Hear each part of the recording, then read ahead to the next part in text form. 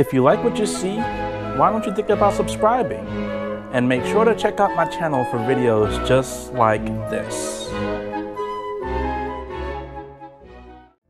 What's going on, folks? Mrbucketlist here. I just want to give you all a quick breakdown of the video before I get things going. It will be broken down to sections. So the first section will be the buffet, the second section will be the main dining room, and the third section will be the specialty restaurants that I went to. Now when it comes to the buffet, because they were theme nights, so each night was something different that was offered, it will be pretty lengthy.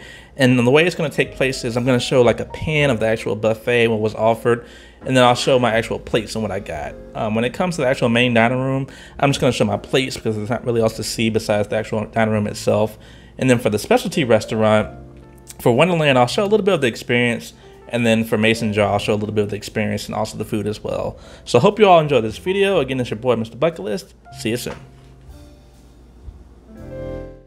Actually, one last thing. I will go ahead and throw in the full buffet tour of both Labadee Haiti and also Perfect Day at Cococay, because you all are the best and I like to treat you all the best. Let's do it.